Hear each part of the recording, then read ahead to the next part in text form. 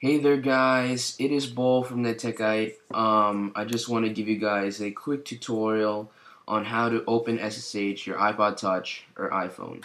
Um, Before you start this, you have to make sure that you are connected to a Wi-Fi network. The reason you want to do OpenSSH on your iPhone or iPod Touch is so you could file transfer between your device and a computer. Preferably I'm using a Mac, but this will also be doable for Windows. You just have to find the compatible software for this tutorial. Um, the other reason why you want to do this is to add apps or other add-ons to your jailbroken iPod manually from your computer to your iPod Touch or iPhone. As I said a few seconds ago, this will be done on a jailbroken iPhone or iPod Touch. Um, it will need to be jailbroken, just to let you guys know. So first things first, let's go to Cydia or wherever you go download your apps from. And if you guys are a little confused on how to do this, there is a simple how-to under the Cydia section in Cydia. Just let it load for 1 second.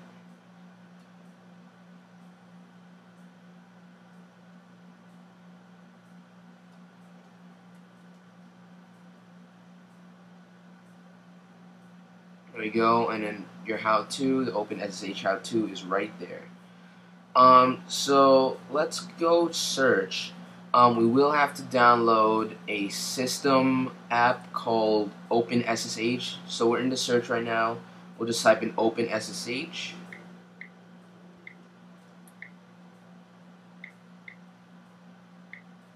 And that's the first thing that comes up there. So we'll tap on it. And then for our purposes, we'll tap modify and reinstall. It might be download and install. And then after that, it'll ask you to confirm. You confirm it. Not that hard. SSH, and it'll just reload.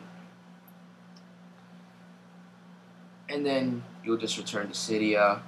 And then you won't find any icons for OpenSSH because this is an advanced app for the advanced user, and there is really no need for an app for it. This app will just run in the background, so that means it will run as long as your iPod is on. So let's go to our computer now. We will go download a little piece of software called CyberDuck. Here it is. And you want to go just make sure if you're going to download something that's not CyberDuck. I'll just show an example here on CyberDuck's site. You want to go make sure that it has SSH support. Here it is right there. It says SSH, so that means it's good. And then we could go download it right here. So when you're done downloading, it's not a big download. It's only about 12 megs. You go close this. Once it's done downloading, it'll the disk will mount.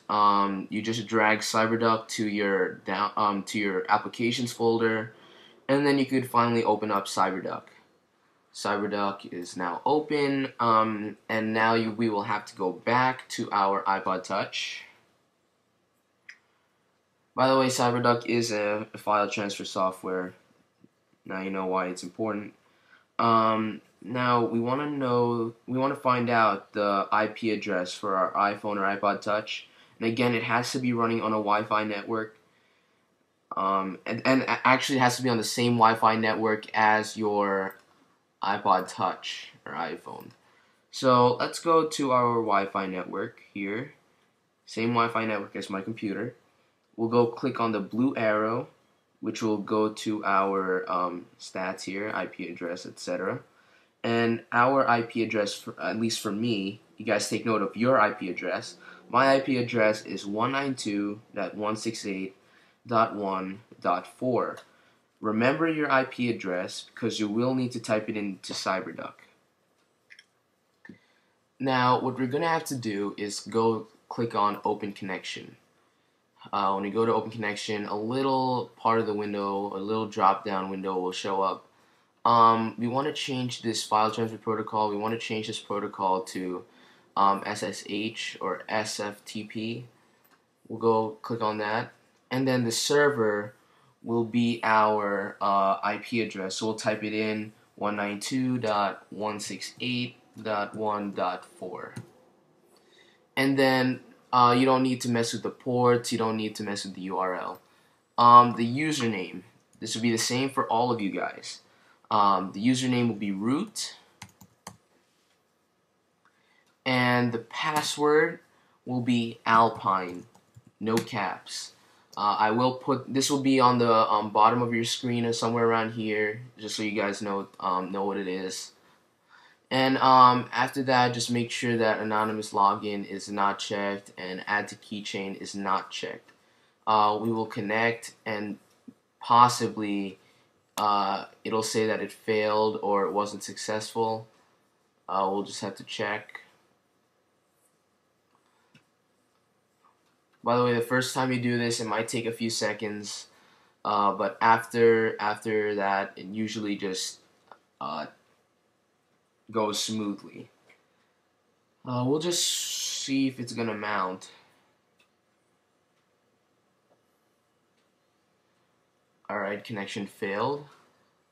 Try this again.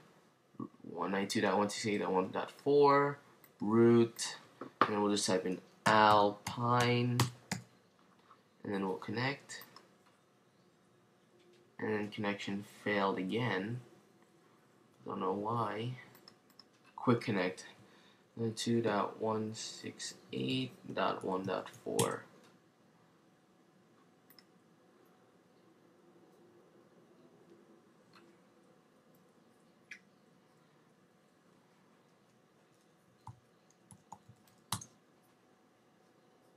There we go.